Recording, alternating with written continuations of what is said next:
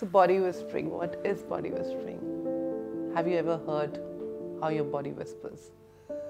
It's a thing that is experienced to be experienced, and it's not something that it can be explained.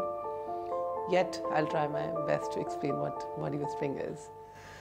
So it's an art. It's a communication that your body gives you, and our body is a resource and the source of information. How animals, insects' bodies are. So our biggest organ is skin, and it does communicate to us.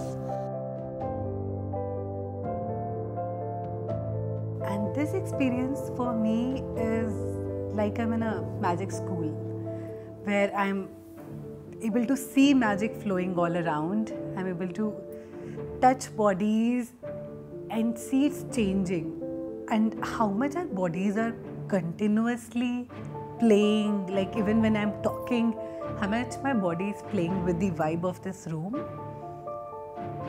that I didn't see before, but I'm able to see right now. As the name suggests, it is extremely simple. It is very life-changing. I can't describe the class and the process of it in the words, but within 2 days, my body is super relaxed. And so much, unconsciously, subconsciously, we carry in our bodies, and we just keep on holding on to those traumas and memories.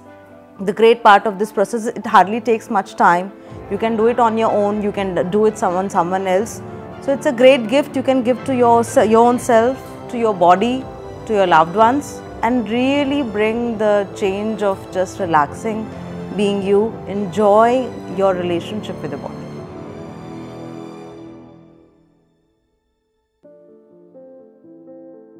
Almost 10 से 12 साल से healing field में हूँ, और मतलब पर जितना trust ये देखने के बाद कि खुद पे ट्रस्ट करना कि बॉडी की उसकी आस क्या है, सामने उनका आस क्या है, क्या कहाँ पे जरूरत है बॉडी को.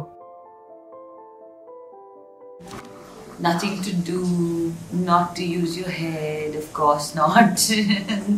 And just play, just play. Just play. What we learn here is to engage and communicate with our own bodies, engage and communicate with other bodies, and in a very natural way. This class actually is a reinforcement that what you be just with being in your body is pretty much it. It's like, the sky is up there and that's it. Like, the sky is important because it's right there. It's where it is. Similarly, if you're there in this world and if you've chosen to experience this life in this body, so you could have been born as a plant or a tree or a mountain or, an insect, but you chose to take a body. So, recognizing that I'm an embodied being, I have a body, and it is through this body that I experience the world. Firstly, that acknowledgement, and secondly, that my body has its own wisdom, has its own knowing, has its own capacities. So it's very interesting and funny and a very love-like relationship that you can have with your body.